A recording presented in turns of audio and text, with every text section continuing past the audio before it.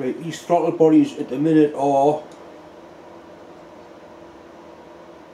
40.5 at that end,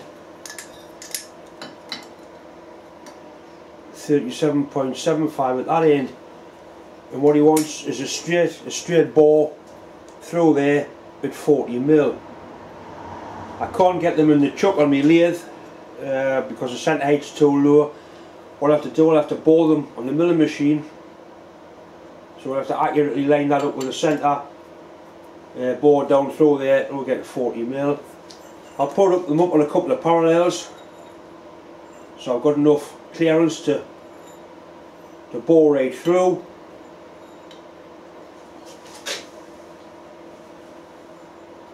Set them up and clamp them, and then we'll set it up at centre height, set it up for the centre, so we can get a hole put through them.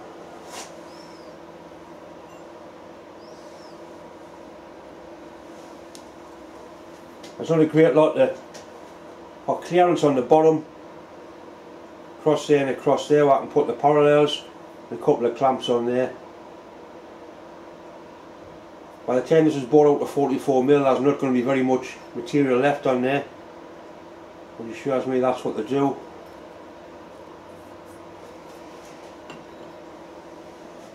I've got them set up on a couple of parallels, and I've got a decent nip on them, but obviously I can't go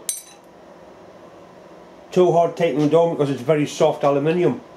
There's several methods of setting up the centre of that bore. There's one very easy method, that's what I'm going to show you.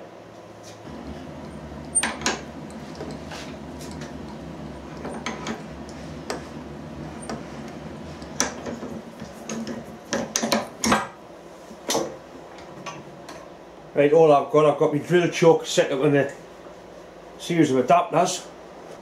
That's got a taper on, which is in these fit in there. So all I'm going to do, keep adjusting it and moving it until it's nearly all the way in.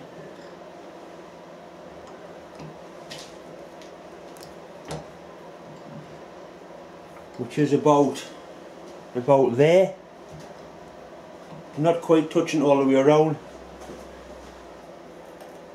And all I'll do is simply loosen off the clamp bolts.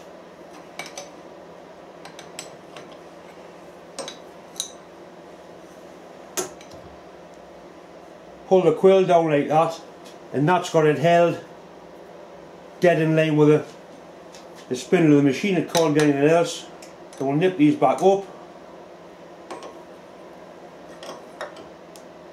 See, I can't tighten them too much because it's very, very soft aluminium. Right, so that now is exactly in line with the spindle of the machine. We'll lock up the X and Y axis so it can't move.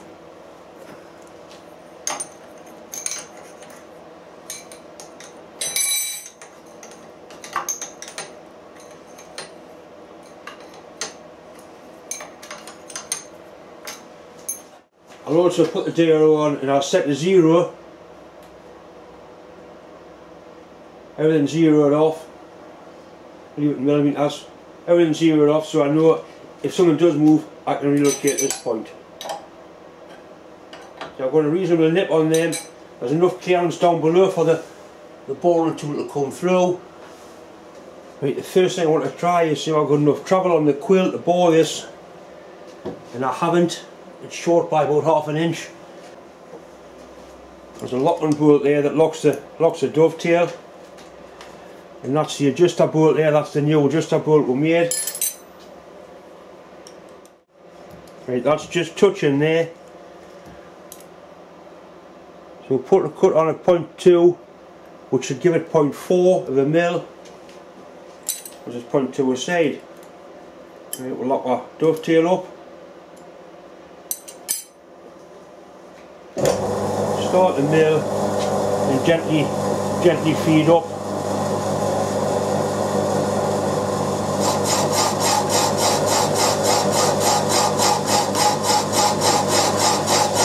That's cutting cutting all the way around,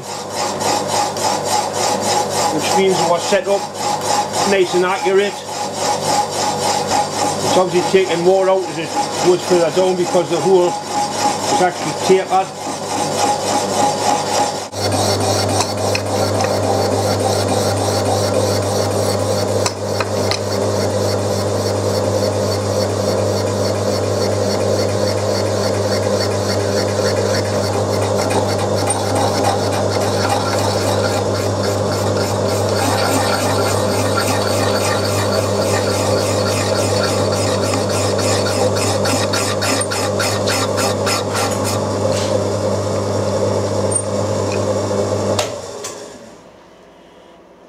Right, that's now at 40 mil, so if I loosen off a bar and dial in 5 divisions, that's half a mil. That should give a 1 mil increase.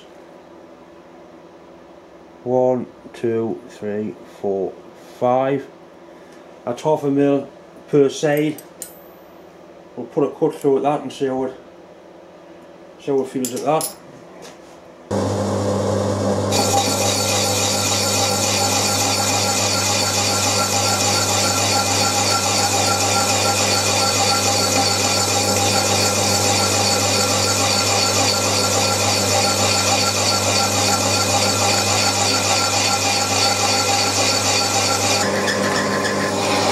Where power feed would be nice.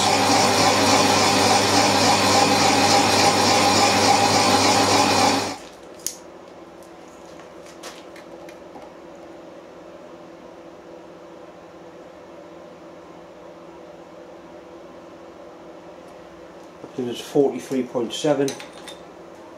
I've engaged the fine feed on the quill, which is going to get us most of the way through.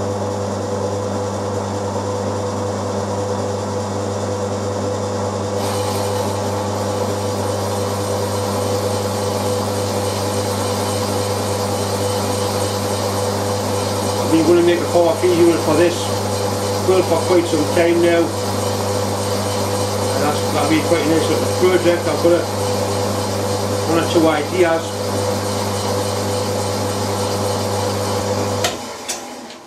We'll stop it there and we'll have another measure.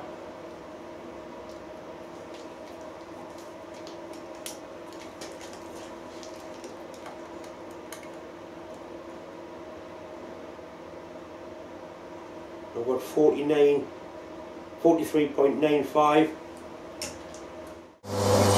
It's going to take quite a while to wind this down through here. I'll try and get a nice finish all the way down. As you can see, it's putting quite a nice finish onto it.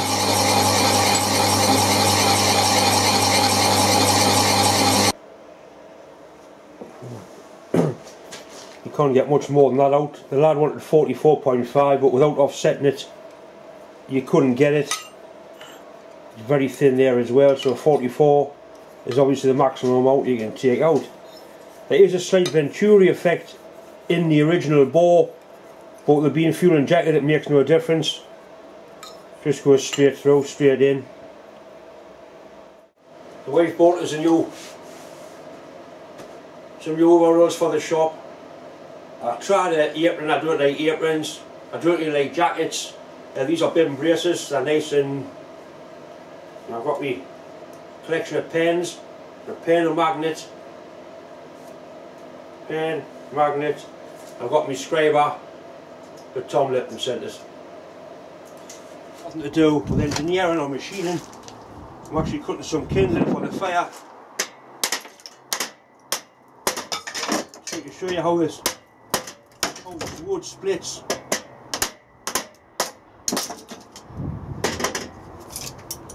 It's actually pitch pine. The wood's called pitch pine. Very straight grained. It's what you use for making boats out of. It's very, very strong that way. It's got natural oil or a natural resin in it that makes it waterproof. The smell is absolutely amazing.